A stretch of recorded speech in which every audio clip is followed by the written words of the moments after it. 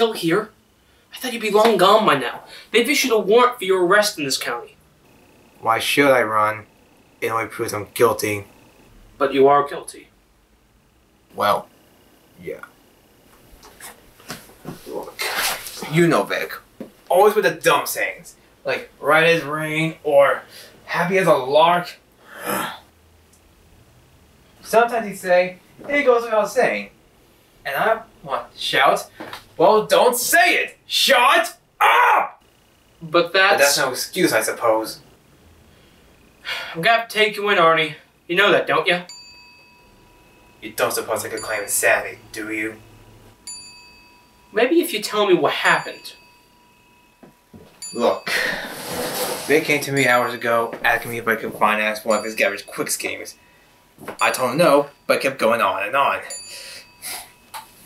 Finally, I told him if he doesn't shut up, I'll shut him up for good. Look, Jack, you gotta believe me. I didn't mean to do it. Go on. Look, me and Vic were out in back getting some firewood, and he started going on with his harebrained schemes again. And well, he mentioned that we should bury the hatchet. So I did. In the middle of his forehead.